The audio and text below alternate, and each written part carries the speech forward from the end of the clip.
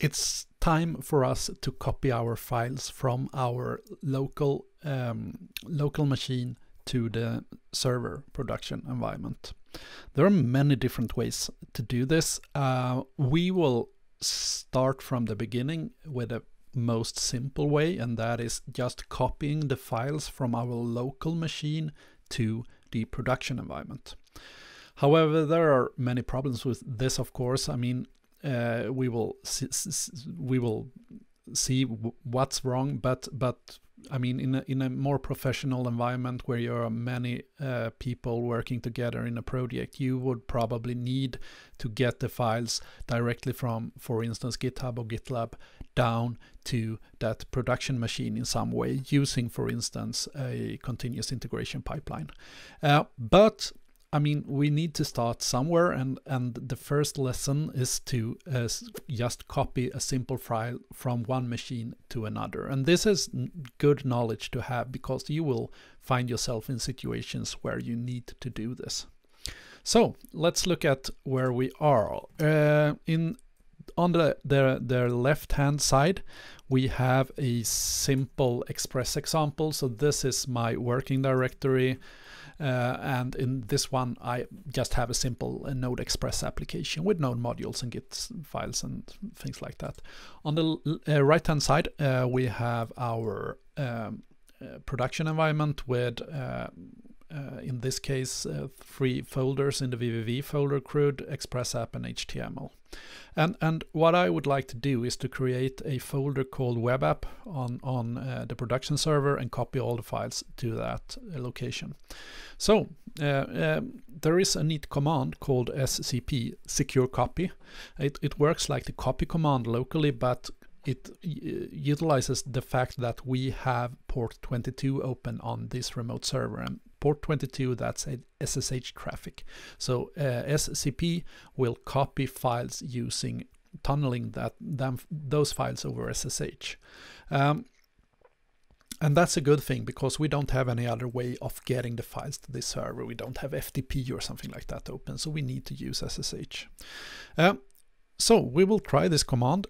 What I would like to copy is a folder. I would like to copy all the files in this specific folder, so I will use the recursive flag option. I would like to copy all files from this folder, and I will get back to the dot because this differs a bit between operating systems right now. And if I didn't had added my my PEM file, my key file, to the keychain, or using SSH add, I could just in the same way I use the I flag on SSH when logging into a server and pointing to the PEM file, I could do the same thing here. I could do something like the SSH and 1DV PEM. However, in my case, I've already added my PEM file to my keychain, so it will send my it will encrypt the traffic with my PEM file and send it to the server that will recognize this as me. So I don't need to do that. I can remove that one. The next thing we need to specify is where to copy this to, and I would like to copy this to Ubuntu at one. Sorry. And if you are using the I flag, I think you need to have it before the dot because it's flags, it's from, and it's to. So Ubuntu at 194.47.177.216 is in my case. The next, you specify colon and you tell where to copy those files, and I would like to copy them to var www web app in my case, like that. If I try to do this on Mac, we will get unexpected file name dot, and this has to do with some implementations in newer versions of SCP. It worked to have a dot before, but they have removed that possibility due to some special cases. There is another way of reaching files on Mac OS. Probably if you're on Linux and Windows, this might work. You might be able to work with a dot, but in my case, I need to instead use the special pvd command that actually points to the directory in which I'm right now, and I need to echo it using the $sign to get it to the command. So we can try this. However, try to replace it with a dot. It might work on your system. Permission denied. Why is that?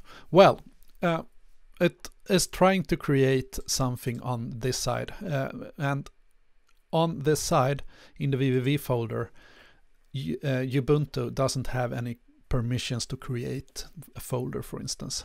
It's only the root user that are able to do that. So what we need to do is to create this folder, and we do that by using the sudo. If I were to try to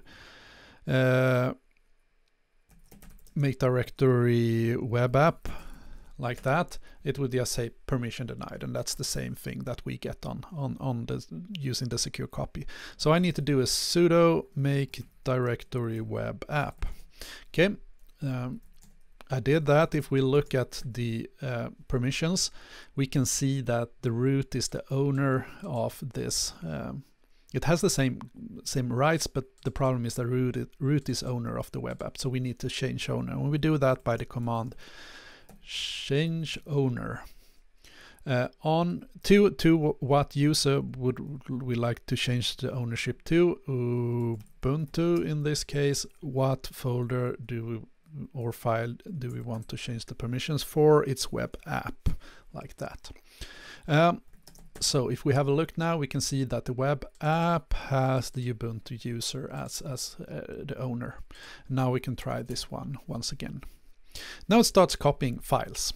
And now we can also see the first problem with this. So this command just copies all the files. And what files do I have on my in my repository? Well, I have Git files. I have the node modules folder and a lot of like stuff that aren't supposed to be on the production server. Now this was a fairly small project. The only dependency I had was Express, so it went fairly quick, and we can have a look in this like that. Oh, now it has copied everything into a subfolder of that folder. Then we need to copy files from this one. I thought actually that it would not do that, but it did. Let's try one. I'm a little curious, since this hasn't been the case before. If I add a dot to, because we can do it like this. So just let's see what that says. That if we add /dot to that, could we do that actually? No, then we get the same result once again. Okay. Then we need to get the files from this folder to its folder below it. Okay, just had to reset and try some things out, but it's quite simple actually. So I've recreated this, so we are in the simple Express example like that. And in this case, we could just copy the files from this directory to the directory above. Oh, and we of course need to specify the recursive flag. Then we could remove simple Express example, and this is also a directory, so remove -rf. And now we have all the files in this directory, and as we can see, we also have the Git directory. Of course, we could remove that one. We could probably remove git ignore, and we could remove node modules. The problem now is that node modules in this case is installed like we installed it on our development environment, and we might not want that. So I would actually argue to remove the node modules and do an npm I -production to make sure that the installation of the packages are in production mode. And now we have a simple node application, and I could probably do an npm start on that one, and it's listening on port 3000 in this case. So this works. Is it a easy way to do this? No, as you saw, we have all kinds of problems with like using the secure copy, with getting the files in the wrong directory and things like that. So I will actually show you another way. And that another way is to use a tool for this, and there are many out there. And I'm just used to working with a tool called FileZilla, and I've used this for so long, so I'm just used to it. There are probably better tools out there, but I like this one. So this is a graphical user interface, more or less, of what we just did. So on the still on the left hand side we have my local Simple Express example directory. On the left hand side we're not connected to any server yet. We could just write simple connection up here. However, in this case we cannot connect using SSH, so we need to go into the hosts. I have created a new site called demo. In this case I write my host IP. The port we do not need to specify, since we are doing an SSH file transfer. Then the default port is 22. Here you need to change to interactive. Normally it's asking you for a password, but that is disabled on our server, so we need to do this interactive using the PEM file. And now you actually need to have the PEM file added to your SSH key chain. And that is basically it. So we connect to that server. Okay, and we get to the server. Now we can go to the var www folder. However, we are still connected as the Ubuntu user, so I will not be able to like create a directory in this folder. We could try web app 2 and it will just say permission denied. So we still need to actually create the folder, web app sudo, of course, sudo make the directory web app 2 in our case, and we need to change owner to Ubuntu on web app 2, like that. Okay, and we probably need to refresh that one. Are we able to do that by maybe doing that and that to force a refresh? Oh, it's not there. That is strange, I think. Okay, let's see if we can force it again. Or did I create it in the wrong folder?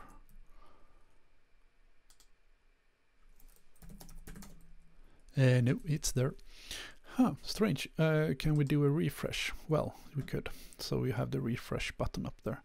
So now we need to copy those files into this one. And this is probably a more convenient way of doing it, because now we can just basically drag the files that we like. I want the package.json, I want the app.js, and that's basically it.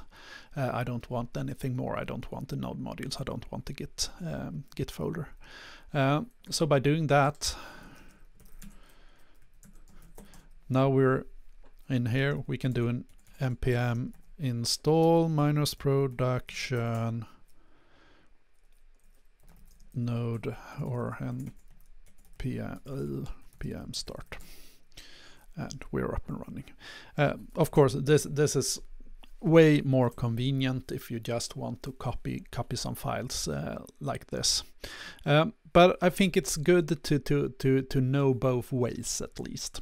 There is a third option actually, and we will have a look at that. And that is for those of you using Visual Studio Code. You could actually connect Visual Studio Code directly to the remote SSH if you want to just have an easy way of just editing the files and trying stuff out. This could be like a way if you would like to connect. Oh well, you cannot. Then you need to change a lot of like permissions if you want to add to do this on the Nginx. Maybe you could change the ownership actually to Ubuntu on some of the Nginx files if you would like to try. But this is an extension from Microsoft. In this case, it's just a preview. I've tried it. It's a little bit buggy, but it works. It will give you this option of adding servers here, and it's as easy as adding a plus and just writing the SSH Ubuntu stuff there. I've added my server, and I will open it. It will open in a new window. It's connecting like that, and now we can go to browse files. We can open a folder. In my case, I would like to open var vvv. Okay.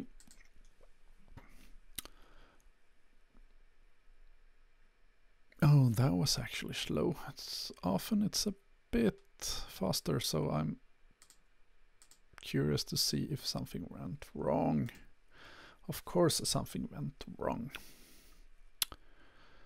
Reconnect. Boom. There we are. And now we're connected.